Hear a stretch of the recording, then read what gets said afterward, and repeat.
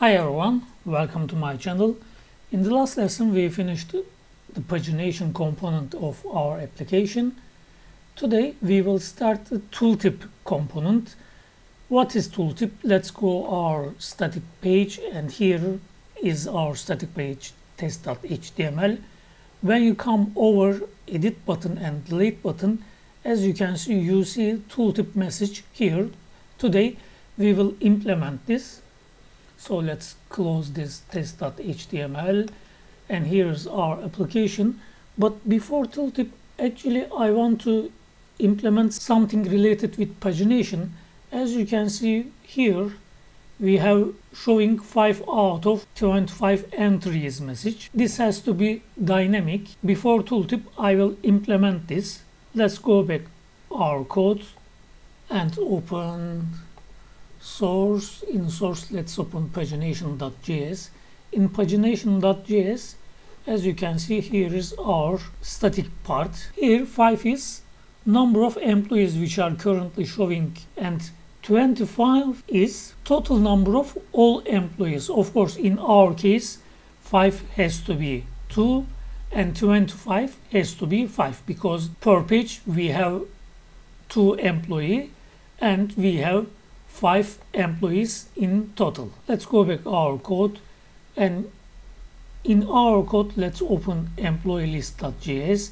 In employee list.js, here the current employees is the employees which are currently showing, and sorted employees are the employees which we are receiving from context, and it is all of our employees. If we go to our context, employee context.js, as you can see, we are receiving all employees as a sorted employees, because we want to sort our employees also. Now we will send these current employees and sorted employees to our pagination.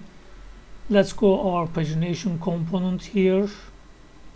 We are sending total page num and current page. Let's make this code a little bit clear, and here I will send also first current employees, second sorted employees. I will send current employees as a current employees, and sorted employees as a sorted employees. Of course, now we have to catch these props from pagination.js. Save the file. Let's go to pagination.js, and here we have to, we have to catch current employees and sorted employees, current employees and sorted employees. We will need the length of these parameters. Let's come here, and for beside of 5 I will write a JavaScript expression current employees dot length, and beside 25 I will write another JavaScript expression, and this will be sorted employees dot length. Save the file.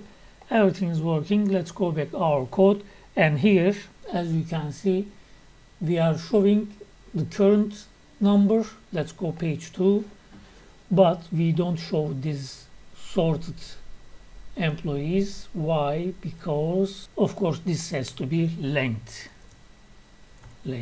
Save the file, and let's go back our code, and as you can see now we are showing successfully number of current employees and number of total employees. And when we go back page 3, as you can see we have 1 employee and total 5 employee. Okay, now we can talk about tooltip messages. For this reason, first let's go back React Bootstrap documentation. Here let's go to components. In the components we have tooltip section.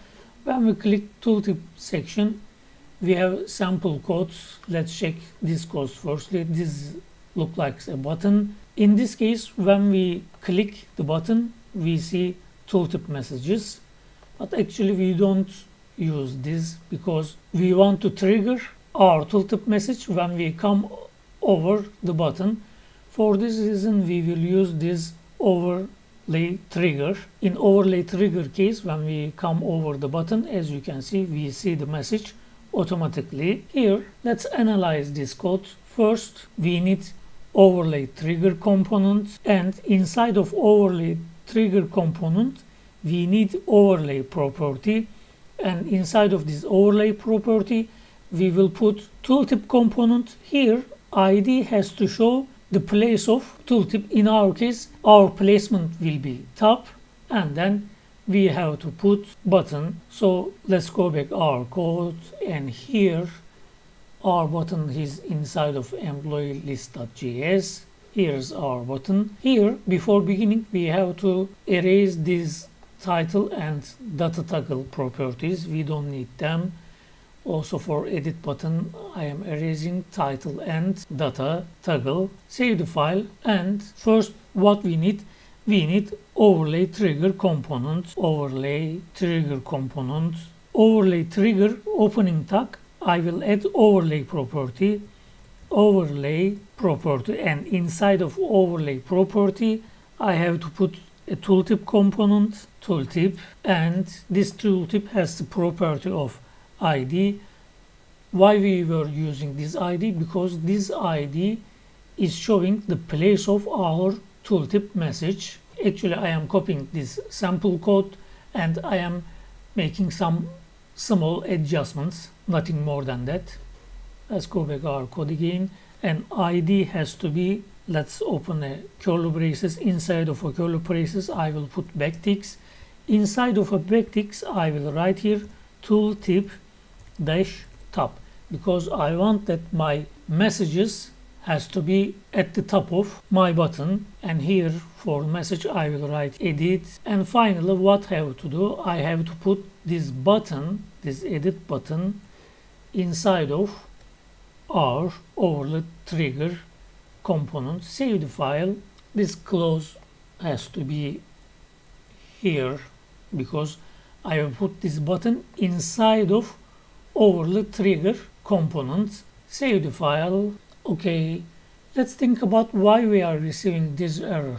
Actually, we are using React Bootstrap library to get rid of the dependency of jQuery, but we are receiving this message.